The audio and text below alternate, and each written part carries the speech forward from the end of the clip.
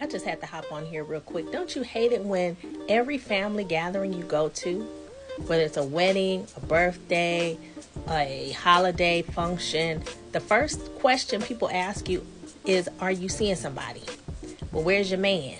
It's either that or they're commenting that you gained weight. Either one is intrusive and rude. And if you're one of those type of people who do that, please stop. Because what you're creating is a woman who will make bad decisions just for the sake of having a man.